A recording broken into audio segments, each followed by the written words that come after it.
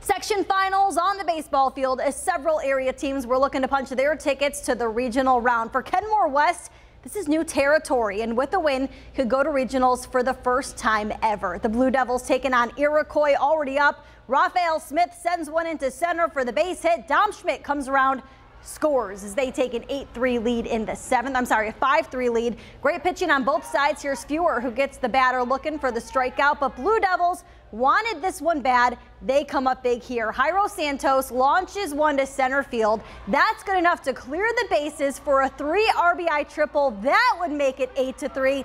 They advance to their first ever Far West Regional. In the Class B final, Medina taking on Roy Hart. Mustangs with a big first inning pickup where they left off. Bases loaded. Thomas Russo sends one into center field for the base hit. That drops. Few runners come in off a triple that clears everything, extends their lead. Later on, they're going to add another in the second after Nate Sherman is going to pop this one up to center. That's the sac fly as Medina goes up 14-1, and Roy Hart just not able to get much on offense at all. Medina takes it 15-4 to advance.